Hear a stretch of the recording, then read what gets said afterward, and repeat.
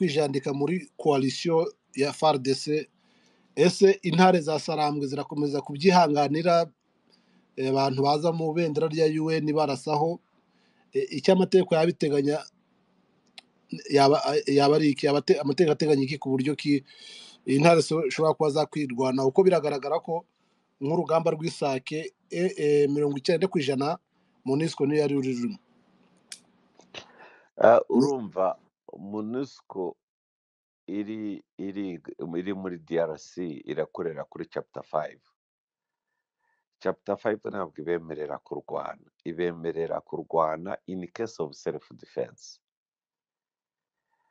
kandi nta kigaragaza ko M23 yatakinze ibirindiro bya Monusco. So Monusco bidikora binyuranyije n'amategeko, nibayirasa ubundi iyo ingabo za UN zideployinze ahantu, UN Security Council izihereza chapter umurongo bakorera, umurongo wabo bukubiye mu ma chapter.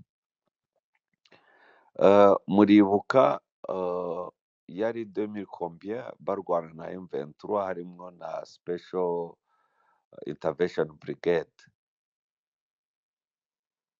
Sinzi niba hari ubyibuka igihe barasaga M23 igahurira 2013.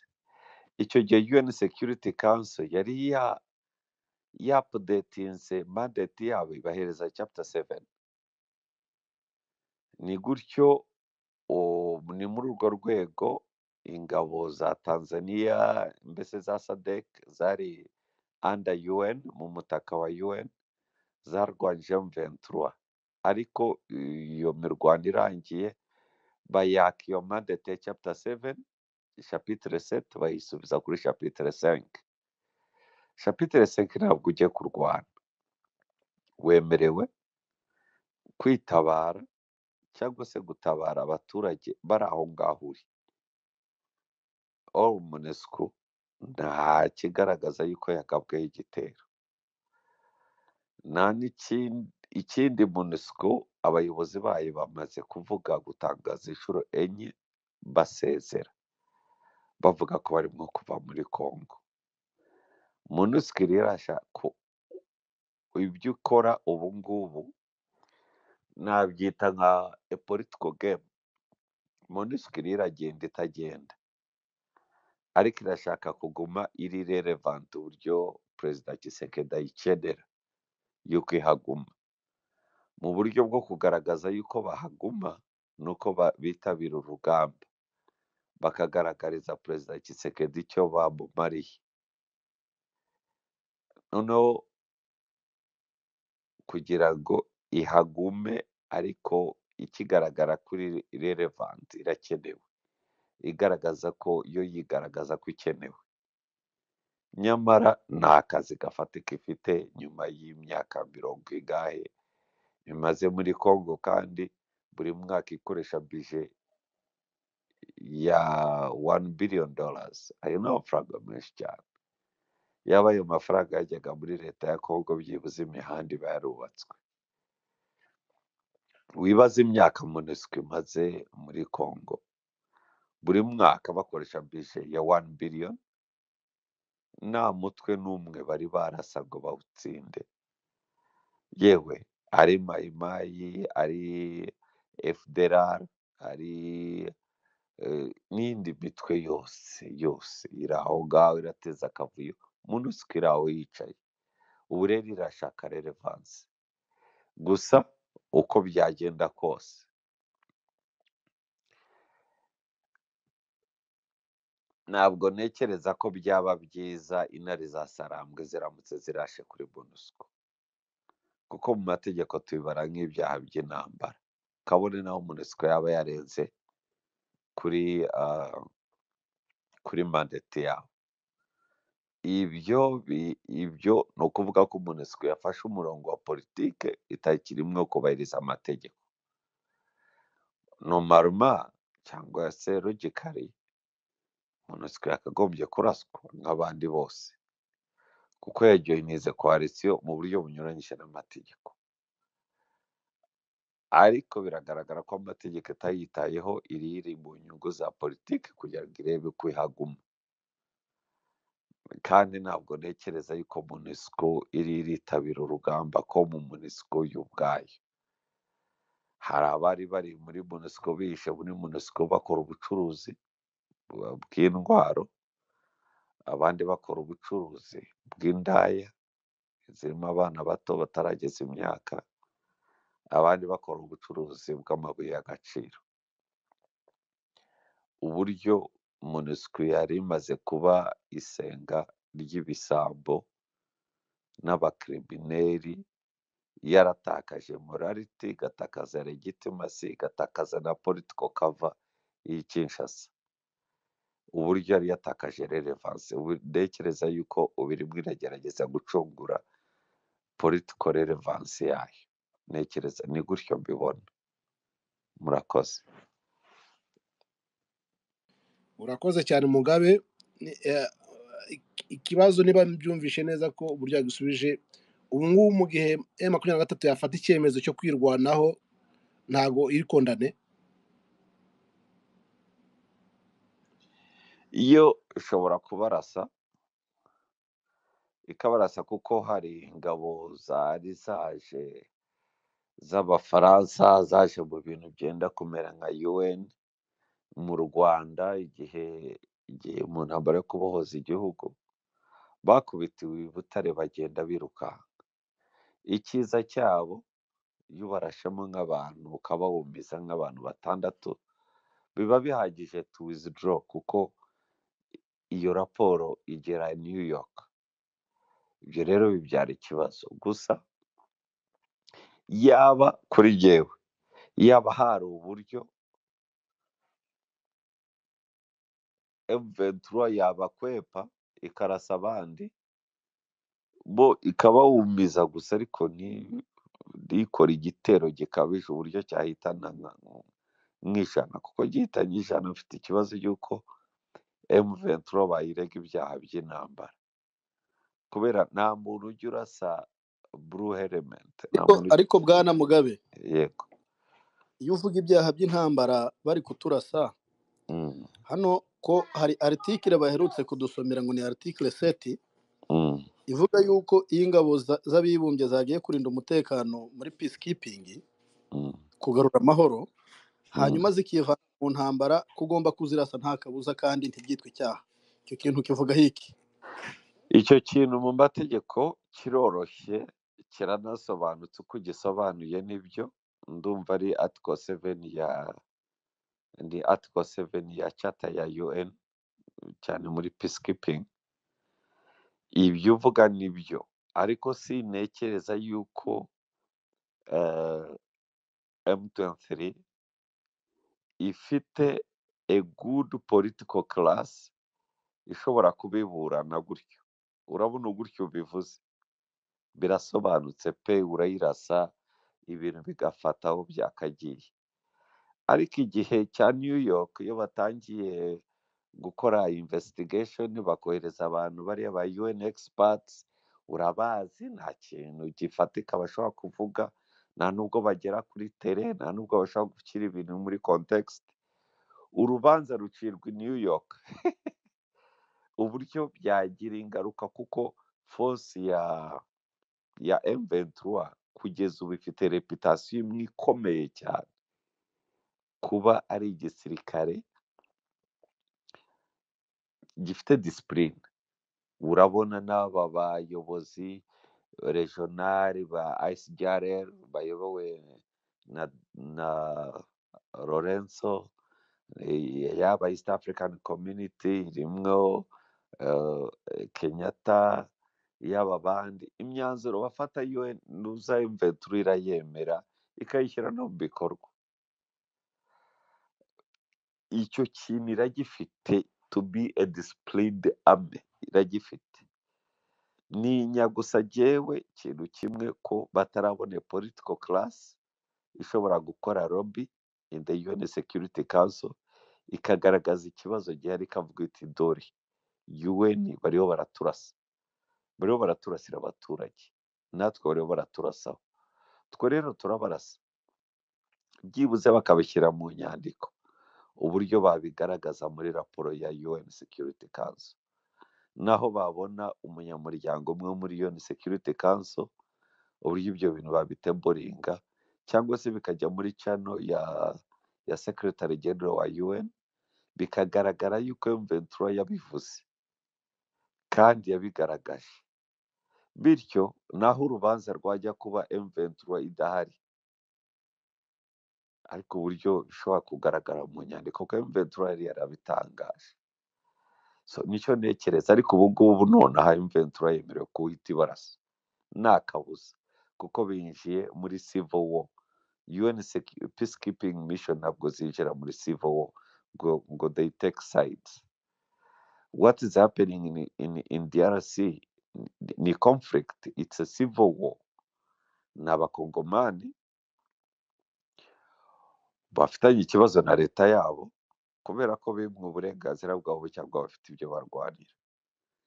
Ibyo rero UN kuba yakagombye byibuze kubahagarara hagati, ariko ntabwo yemerewe gufata side. Iyo yemerewe gufata side, yifashe side barayirasa. Icyo ninya gusa ni kimwe, ni political implications. Mu gihe abafata ibyemezo bafata ibyemezo nta muntu uhariho kuvugira M23. Nibyo numva, ni gutyo mbitekereza.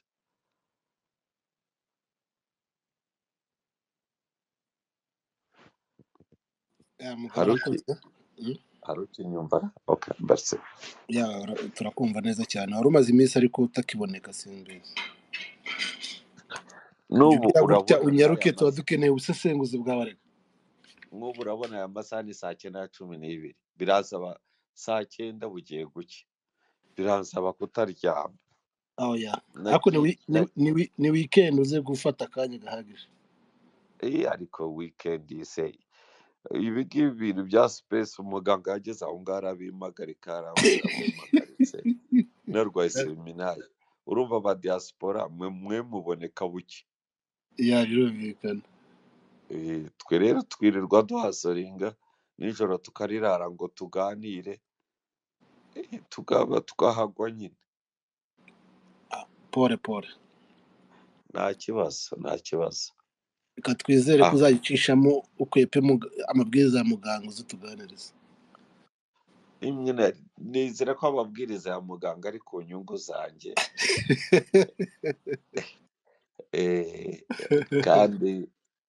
kandi ndabashimiye, mukomeze muganire. Gusa titire nanjye yadeye amatsiko ngo Sabyinyo Goma turayitashye.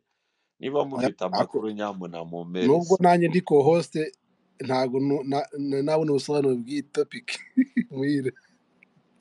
Iby'iyi topic sijye wayishyizeho, nimuyisobanure twumve amakuru. Nanjye nabivuze ko nubwo ndi co-host, muhire yagiye akwepa topic tugatanga update. Muhire uratwumva neza? Muhire natubwire impamvu yashyizeho ino topic kugira ngo tuze kuri twadusaba dushyiraho update.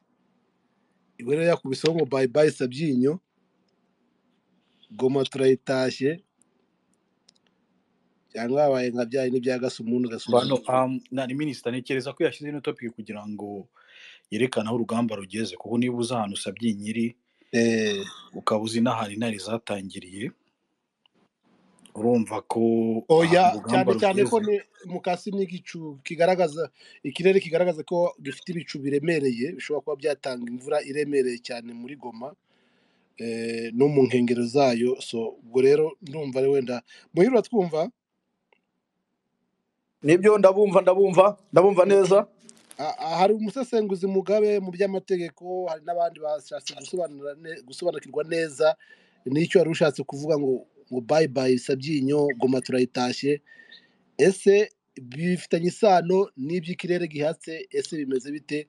Turagira ngo nibyo koko bwana minisita, ntabwo napfuye gushyiraho titre gusa arbitrairement, ahubwo iyi titre isobanuye byinshi kandi bazabimenya mu minsi iri imbere bitari na kera. Nakoraga analyse ndeba ahantu twaturutse muri Sabyinyo, natera ibirometero birimo kugira ngo tugere aho twabegeje imbere. Nanone twinjira muri Goma, mbamenyesha yuko ntabwo tukiri hahandi mwari musanzwe mutuzi, twegeye imbere uyu munsi. Noneho ikindi wibaza impamvu twateye Sake nacyo ikibaze, nurangiza urebe kuva ishasha umeze ibyo birometero kuva uba ari ibyo birometero kuva ahantu Nyahayiti birasakuza mani n'ibindi sprint uba ari ibyo birometero kuva ishasha ugera Isake, nurangiza ufate top yo hejuru uba ari ibirometero byo kuva Ingungu ukubita ugana muri Sabyinyo twaturutse, nurangiza ukubite muri Sabyinyo umanuka ugera za Bambo, nuramuka wongera ukubita ibindi ugera za Nyanzare, uraza gusanga Goma iri mu gafuka, donc imeze nk'agashwi kari mu igi.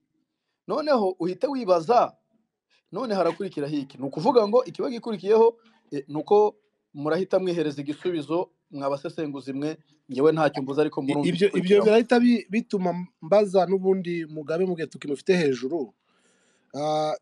Ndibaza ashobora kuba akurikiye amagambo Jean Pierre Bemba, vice premier ministre akaba na ministre w'ingabo umutekano, yavugiye Kinshasa. Uyu munsi yavugiye hafi ya Sake, yasuye abaturage ageze muri Goma, yuko Goma idashobora kuzafatwa na Sake, birinzwe imbaraga zose zateguwe zo kuba zarinda umujyi wa Goma, ndetse bakaba banakwigarura lokalite zose cyangwa se ibice byose 23 yabambuye.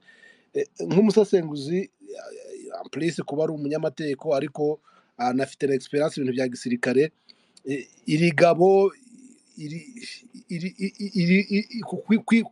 kuvuga amagambo angana gutya mu by'ukuri bigaragaza ko ari Goma yonyine bashizeho umutima. Biraterwa n'iki? Byaba wenda hari ikintu Monusco yabijeje, haba hari ubundi bushobozi bari kwikeka bishingikirijeho. Mugabe, iki kintu cy'ubwishongozi cyaba cyatewe n'iki noneho mu mvugo za ministre w'umutekano mu gihugu cyangwa se na president? Bavuga ko na president, ndagira ngo ni imvugo dejo yasubiyemo uyu guverineri mu bya gisirikare wa Nord Kivu wo bita Peter Chirimwami, na iyo mvugo nayo yarayikoresheje. Ibi bihatsiki Bwana Mugabe, niba yakoresheje iyihe mvugo kugira ngo nyimenye neza? Ni imvugo ivuga ngo mu by'ukuri mutekane, hakoreshejwe imbaraga zose, ibintu byose byateguwe byatuma M23 idafata umujyi wa Goma ndetse na Sake. Ubu noneho tubijeje umutekano, muhumure, kuva kuri Perezida wa Repubulika kugera kuri twese dufite zino nshingano, turabagaranti ke nta kintu na kimwe cyatuma umujyi wa Goma utomba. Niko ni expression ari gukoresha. Iyi mvugo bose bari kuyikoresha, ari ministre w'umutekano Jean Pierre Bemba, akaba na ministre wungirije w'intebe, akaba na Chirimwami, Peter Chirimwami, guverineri wa Nord Kivu. Iyi mvugo nayo yarayikoresheje ejo ari guhumuriza abaturage b'Isake yuko rwose president yakoze ibishoboka byose, ngo byose ngo byashizwe mu mwanya, mu buryo kugira ngo barinde uyu mujyi wa Goma. Iyi mvugo muri iki gihe yabihatsiki babishingirije kuki? Nta bintu birebire bishingikirije nko ku bintu bibiri. Icya mbere, niba warakurikiranye intambara yo kubohora igihugu yo mu Rwanda, barashe FAR irahunga na leta yose ihungira igitaramo, ikomeza ivuga ko bagifite Kigali ngo abaturage batuze. Baravuga ngo igitaramo barahava basubira i Kigali. Igitaramo barabakura radiyo bayimukana i Butare, bagera za Nyamagabe bavuga yuko bari buve i Butare, noneho yari retreat strategique basubira i Kigali. Barize bagera za Mugunga bavuga ko bisubiza u Rwanda. Militarement baranga guca intege ingabo ziri ku rugamba. Icya kabiri, baranga gukura abaturage umutima. Abaturage bariho barabona ukuri, kandi abaturage bariho barareactinga, bariho barabwira. Uzi ko hashize nk'iminsi 3 abaturage ba Goma byumva no ku maradiyo yaho n'umunyamakuru bavuga bati FARDC n'abandi n'izindi ngabo zose bazanye z'amahanga nta kintu zitumariye. M23 nijya gutera umujyi wa Goma, FARDC izihangane wuvemo, batatuzanira imirwano umujyi wa Goma, twebwe abasivili twahagwa. Ibyo rero bagashaka, leta igashaka kugaragaza iriho igikomeye kandi izashobora kurinda umujyi wa Goma. Icyo ni ikintu cya mbere kiba kinakomeye cyane mu gisirikare, gukomeza kwitera amajeki kugira ngo abasirikare bari ku rugamba batagira ubwoba. Ikindi kintu cya kabiri, Kinshasa barabizi yuko Goma atari iyabo. Ukuri kwanditse hariya ku rukuta, kwandikishijeho umukono ukomeye uvuga yuko deja Goma tombe. Kuko urumva iyo ufunze imihanda yose yinjira muri Goma uba ukora iki se? N'abarimo kurwana bariho barashaka inzira. Niyo ureba ukuntu barasa n'aho barasa, barashaka gufungura umuhanda ubahuza byibuse na Minova kugira ngo bamwe babone uko bagenda, ariko ntabwo byashoboka. Igihari ni uko Goma ni kapitali y'abacuruzi benshi mpuzamahanga, bacuruza amabuye, bazana n'intwaro, niyo bakoresha. Iyo ukoze kuri Goma ntabwo gusa ari Kinshasa bataka, ahubwo n'amakapitali yo mu Burayi bose barataka. Goma ntabwo baba bashaka yuko rwose bayibakuramo. Ari nayo mpamvu igaragaza impamvu UN nayo yahagurutse n'iki n'iki.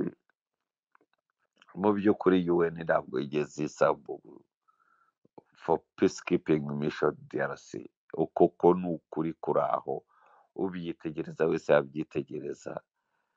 Bamwe bashaka kubyita peacekeeping tourism, abandi bakabyita ukundi. No, baje for economic reasons. Barashaka amabuye y'agaciro, barashaka nabo kuryaho. Iyo apfuye ntawe udashaka kuyiryaho, iyo aguye ntawe utayigira ihembe. So icyo nshaka kuvuga ni uko hariya amagambo ntacyo navuze, cyane cyane gutera Goma. Nta nubwo ntekereza ko M23 ayishaka Goma, wayitera amaburakindi kuko ushaka kuzimya urwo rusaku rwose kugira ngo utume bashyikirana. Abapropagandiste b'Kinshasa biriwe bavuga yuko hari inama ngo yabaye, ngo UPDF ya Uganda, ngo na RDF, ngo na M23, ngo bagiye inama ukuntu bagomba gushyigikira M23. Ariko ibyo ni ibihimbano, ndakeka ko ari ibihimbano. It's a false propaganda yo kugaragaza yuko ibirimo kuba muri Congo atari civil war, ahubwo ari invasion. Kandi iyo narrative Kinshasa irayikunda cyane, ivuga ko yatewe n'ibindi bihugu, cyane yatewe n'u Rwanda, noneho basigaye bashyiramo na Uganda.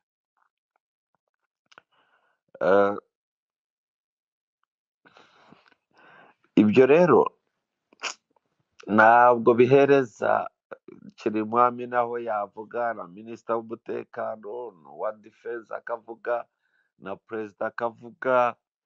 Ntabwo ibyo bihagije. Iyo mvuga yabo ntawe umuntu uzababuza kuvuga. Urabarasa bakavuga, wabarasha bakavuga, ukabarasa. Kandi abakongomani niba ari ikintu bazi cya mbere, baravuga. So, M23 nta nubwo isakuza cyane, ibyayitangaza ku matangazo, hasigaye akabarasa. Kandi niyo Monusco iza icyo kiraraswa. Nta muntu uri bwitambike imbere ya M23 utari buraswe. Biriya ni ibintu byanditse hariya byabaye. Mbese ni nko kureba filime yarangiye. byarabaye, bararasa barafata, kandi M23 iramutse ifashe icyemezo, yafata icyemezo cyo gufata Goma, ntabwo M23 yafata Goma nk'ishaka kwicunga, kuko Goma buriya iraremereye, strategically Goma iraremereye, byasaba gucunga umujyi wa Goma, ukagira ingabo zikomeza amateritwari wafashe, kandi ugashobora kuwurindira indani muri Goma, ariko ukanayirindira hanze. Kandi gufata Goma udafashe Bukavu rero nta kintu waba ukoze, yagusaba gufata Goma ukihuta ukarasa Bukavu. Sinzi M23 niba ifite ubushobozi manipa wihagije yo kudeployinga Nord Kivu na Sud Kivu icyarimwe, uburyo yacunga umujyi wa Bukavu ugacunga n'umujyi wa Goma. Ibyo rero nkeka ibintu bya M23 ikeneye byakomeza ikabarasa, kandi n'impamvu yafata Goma yaba ari ukugira ngo ibyo bya Monusco nabo bose babatera barasa mu baturage bakoresheje Goma bihagarare. Ntekereza ko M23 yafata Goma ku maburakindi yo kugira ngo bacecekeshe imbunda n'urusaku rwahaduye, nta kindi. Ariko militari none ntabwo se ntekereza yuko Mugabe, Goma. wenda naguciye mu ijambo, uvuze ikintu nanjye nemera, ariko nashaka kubaza ikibazo kugira ngo wenda, kuko nemera ko uri umusesenguzi mu bijyanye na politike, numva ko ari ikibazo nimaze iminsi nibaza, nkaba nifuza ko waza kukinsubiza. None se wari uvuze uti kuba M23 yafata Goma utarafata Bukavu nta kintu byaba bimaze. Oya, wafata Goma ugahita wihutira kujya gufata Bukavu. Icyo wabanza ni ikihe? Wafata Goma, ariko mu kuyifata byasaba ko wihuta ukajya gufata ni Bukavu. ukihuta ugafata ni Bukavu, kuko ufashe Goma ukayigumana utagiye gufata Bukavu, still barakurasa. Uko ni ukuri. leta y'Kinshasa ntabwo irwana kinyamwuga, bo biteguye no kurasa amabombe mu baturage. So kugira ngo urinde umujyi wa Goma kandi uwurindire kure, biragusaba kwinjira muri Sud Kivu, no kugira ngo ziriya drone zose na ziriya ndege zose zihagarare, biragusaba gufata nka senta ya ziriya drones zose, izo bakoresha Kivu ukayibaka. Ndabyumva, ndi kubyumva.